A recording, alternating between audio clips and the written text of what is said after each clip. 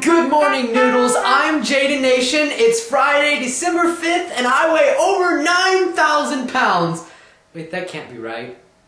As much as I hate to shoot myself in the foot, I have to say I think there's been some mistake. My team of certified astrologers said that my chances of getting on VlogRamen were somewhere close to the odds that a random piece of undercooked macaroni would exhibit more activity than Britney Spears' brainwaves for a year. In other words, I knew I'd be on here eventually. Slipping Michael a 20 and a get-out-of-jail-free card didn't hurt things either. Your fail for the day goes to all the profoundly less than awesome things in Michael's life, especially the time he set out to prove that a real man can hit his own crotch with a hammer.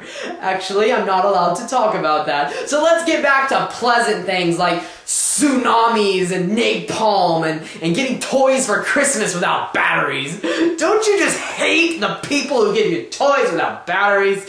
Happened to me once. Next year I gave Aunt Helgamina a pack of batteries without batteries. Just saying.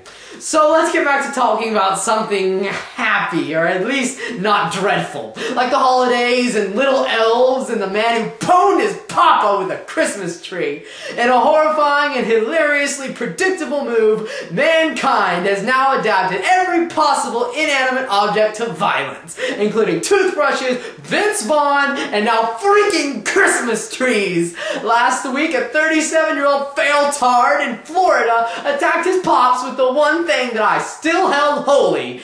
No longer will you be able to see a Christmas tree as something on which to just hang tinsel and lights and Slipknot ornaments. Yeah, that's really an awesome ornament you got there, Michael. Anyways, from now on, Noodles, you will see every humble pine as an available weapon.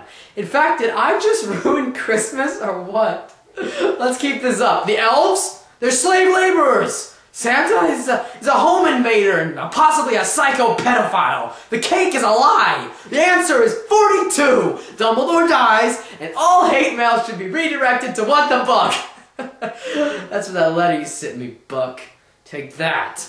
And now that I've totally raped your childhood, I'd like to take a moment to tell Christina that I love her more than the sun itself, even though I don't even know if she watches this anymore. And not just because with the sun here in Texas, you can cook a pot roast on your seatbelt. I also love her more than roast and seatbelts, and Quentin wants Christina to marry him? You rat!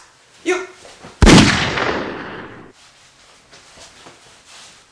It appears I'm gonna have to hold auditions for a new camera operator sometime soon. Big thanks to Michael and Stefan for letting me hijack the VlogRamen, and no, I am not what the Buck's long-lost bastard son. An investigation by Batman is probably already underway, guys. Everyone who subscribes to my channel in the sidebar will receive a jolly wink, a smug grin, and a free mammogram courtesy of Zwanko Enterprises. Did I pronounce that right? Didn't? Oh. Love you guys in a totally straight way.